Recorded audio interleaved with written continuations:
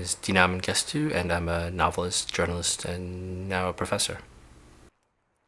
Growing up in the suburbs of Chicago, I think one of the sort of joys and problems of that is that there was no one else who had the same narrative experience as my family. There were very few other immigrants from Africa, and there were very few people who knew what it meant to be an African immigrant.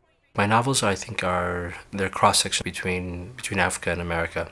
They oftentimes are concerned with immigrants and refugees from Africa who have arrived in America and are forced to recreate and rebuild their own lives.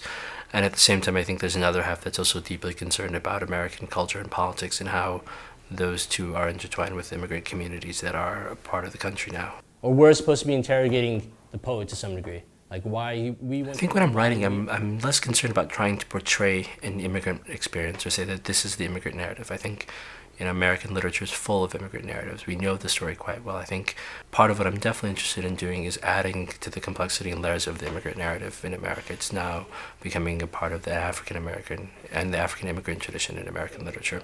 And at the same time, of course, I think like all novelists, I'm driven by the belief that people are fundamentally the same and that I can write the story of an Ethiopian immigrant in Washington, D.C., and that someone living in Kansas can find themselves reflected in that narrative, that an immigrant narrative is no different from a human narrative.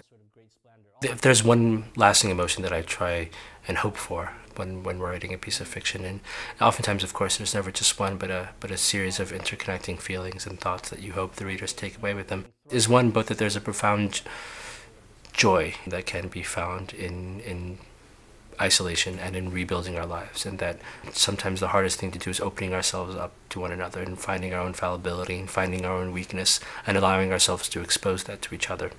When I first received the phone call about the fellowship, I was actually in Africa at the time, at a literary festival in Nairobi that's there to promote literacy and writing in Africa, and especially in Kenya.